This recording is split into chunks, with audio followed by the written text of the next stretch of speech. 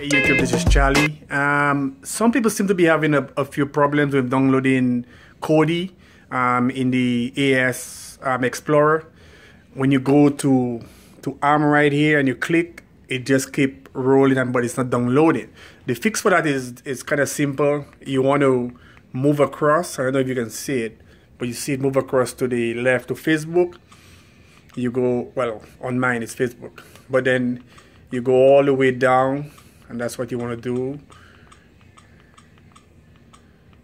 And when you go down, when you get to exit there, you want to go across. And you can see it going across to more.